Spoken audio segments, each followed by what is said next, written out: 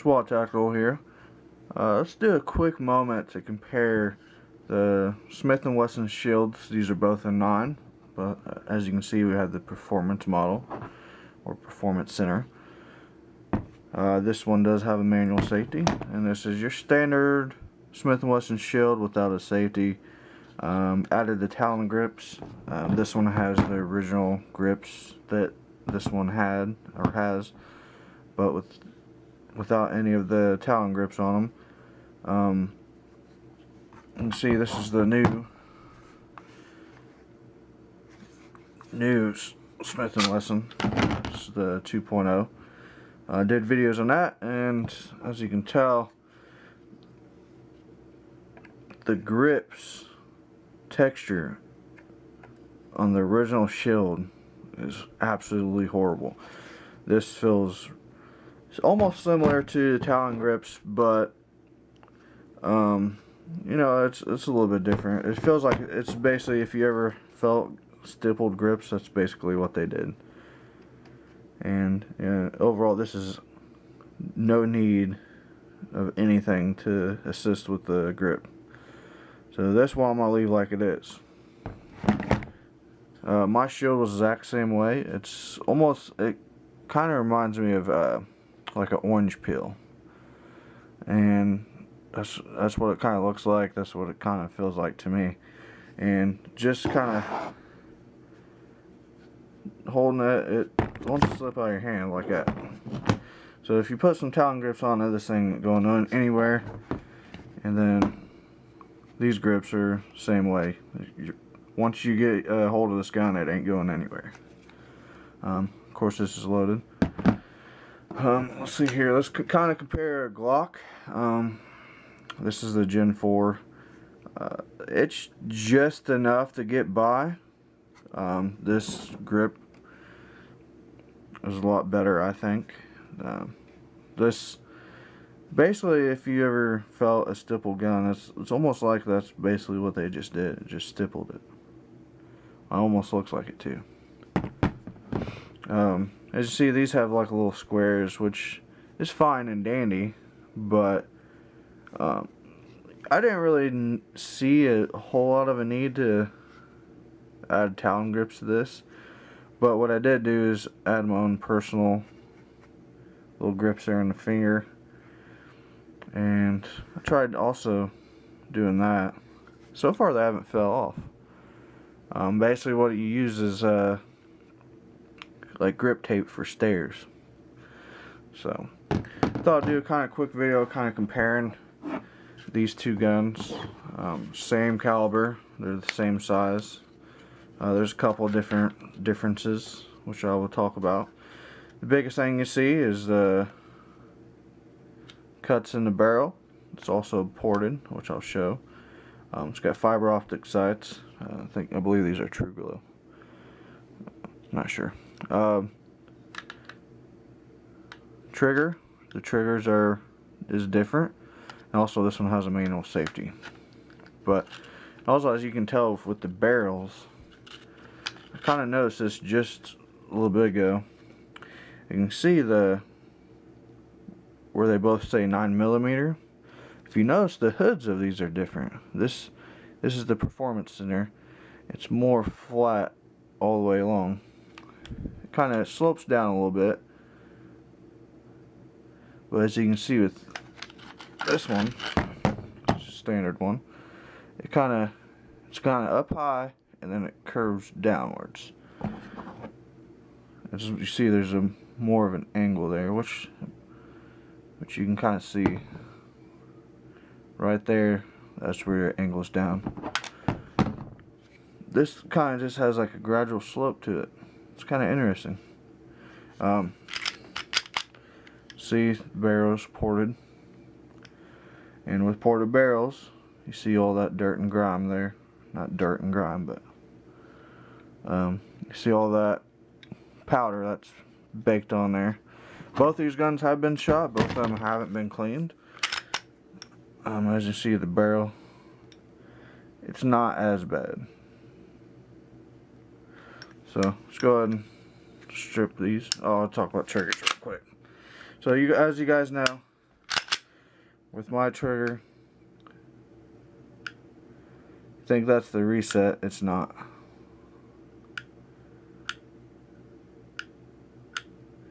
It's almost got like a little, and here, there it goes. They upgraded the trigger. They ported the barrel and the slide. They also enhanced the trigger. They added, you know, fiber optic sights, as you can see. That's basically, from what I understand, that's all they did. So we go ahead and show the trigger. It feels lighter. As you can see, when you release, click, and bang.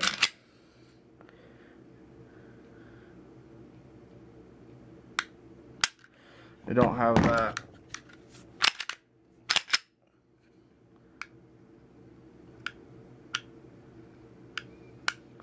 Now something interesting, which I tried.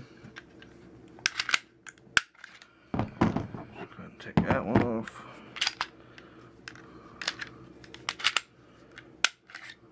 Take that one apart.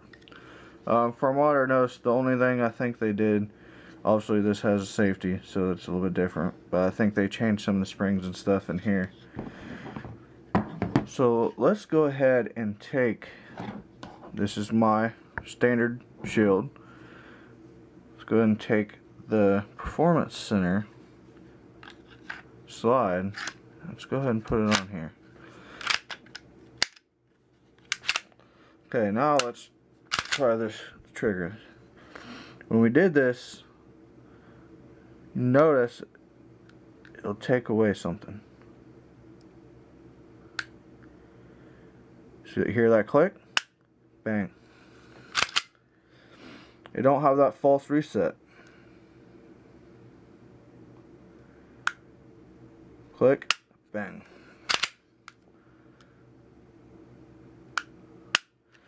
And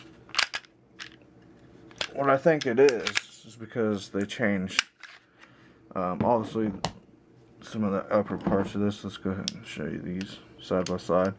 As far as I know, the recoil spring is the same. Barrel's a little bit different, obviously, since it's ported.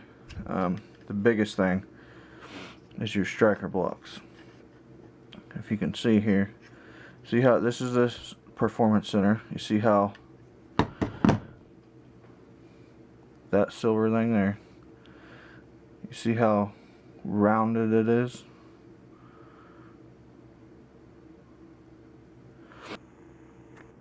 Apparently not, but as you can see, that's kind of rounded, and that's the striker block. And you can see on this one, there's a really sharp, distinct edge. There's a little bit of roundness to it, but as you can see, it's definitely a lot straighter. So I'm thinking that's what's giving that false reset. Of course, you know, they changed a couple other things, but the only way to fix that with your standard shield would be to, they have kits, trigger kits, like the Apex trigger kits, which comes with a new striker block and everything like that. I think that's what is fixing that thing, because the Performance Center slide on their standard frame fixes that false reset. So obviously it's not anything to do with the trigger and the frame. It's all in here, and obviously that, you know, rounded and polished striker block also helps, and it may also be part of the springs also. But one thing we kind of did test was the, I don't know why that camera's doing that, but it keeps cutting off every once in a while. But as you can see, the standard barrel doesn't have as much gunpowder caked on as the ported, because obviously the gases are escaping upwards to help try to assist with the recoil. These both are small guns, shooting both of them. There's not much of a recoil difference. There's a little bit. I mean, you're not really going to notice it when you're in a self-defense situation. It does help a little bit. Bad thing is, of course, you can see all that stuff is on here. See the hoods are different on these. You see how this one is kind of sloped forward. It's kind of got like a distinct kind of edge there, as you can see right there. And this one overall is just in a downward slope, which racking the sides I can kind of feel like this one maybe binds up a little bit easier than this one. Let's go ahead and show you the frame of the Performance Center. You see with all these ports, there's potential for debris to get stuck in those ports in that barrel, and it could possibly jam the firearm. Of course, that's if you're rolling around in rocks and sand, which most people don't. In most self-defense situations, you're going to be pulling the gun out and that's it. You know, you're not really going to be shooting. But if you do and you happen to drop your gun, there's a possibility that you could get something in there that could obstruct the firearm. You know, you see most defensive firearms won't have that. This is more of a competition kind of thing. It does help a little bit of recoil, but it's not too noticeable. The sights are okay. As you see, it's kind of dirty. His fiber optics is kind of dirty, but in light, let's see here. Let's see if I can show the light or something. You kind of see the light through them. Kind of helps out during the daytime. But then again, you know, you could also change the sights on this shield. Trigger's better on the Performance Center. The sights, it's preference. I don't really particularly care for fiber optics. I kind of like night sights if I'm going to do anything. What I'm probably going to do is put big dots on this gun, on mine. And probably going to get an Apex trigger kit for it. But as you can see, with mine, if I do it just right, you can get it to see it kind of like, you can see that like it's got some tension there. Let's see if it's like that with this.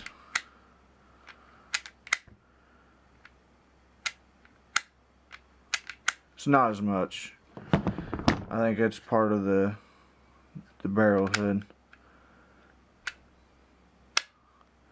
But overall, the Performance Center, yeah, I would recommend it. I don't like the safety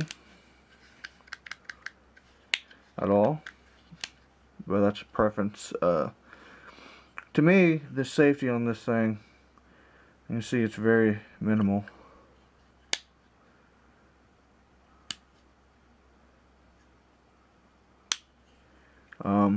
I mean, like what he does, he leaves it off. This stays off. There could be a chance someone played devil's advocate. There could be a time where so happen gets put on and you're used to not having it on. You go to pull the trigger and nothing happens. And the trigger or the safety here, I don't think is really usable. It's hard to put on. It's a little bit easier to get off, but again, you know, pulling out, it's not like a 1911 safety. You know, that's a big safety there that you can easily get your hand on and actuate. See, if I run my hand up and down on it, every once in a while I'll get it, but I don't really like it. The overall, yeah, I do recommend Performance Center, but then again, you could just buy a standard shield 9mm. I do not recommend the 40s at all.